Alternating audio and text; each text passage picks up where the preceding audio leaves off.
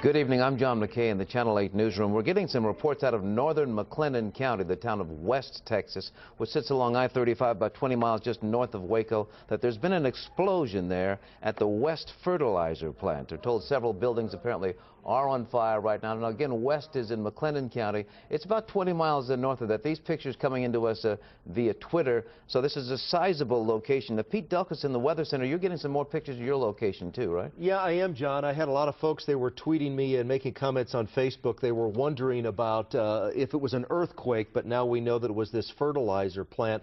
Here's another picture that was sent in to us on Twitter. We have yet another one right here. You can see the smoke plume, a massive explosion down there.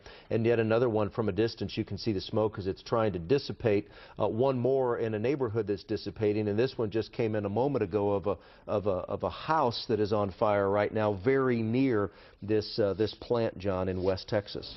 Again, West is in northern McLennan County, sits along I-35. So we're talking just the eastern edge of the community itself. Not sure just how long ago this happened. Some of the pictures that Pete just showed you, you had some idea that the sun was still out, so you have a pretty good idea. This happened some time ago. West has about 2,500, about 3,000 people right now. 10 buildings on fire, we're told. They do have their own hospital. There are several crews that are at the scene trying to make sure that they can get this out as quickly as possible.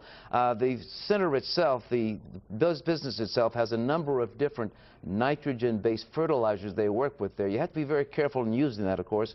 Those of you who work with farm implements, you know that. We'll have complete details for you coming up News 8 at 10. If we have more information, we'll bring it to you. For now, I'm John McKay in the Channel 8 newsroom.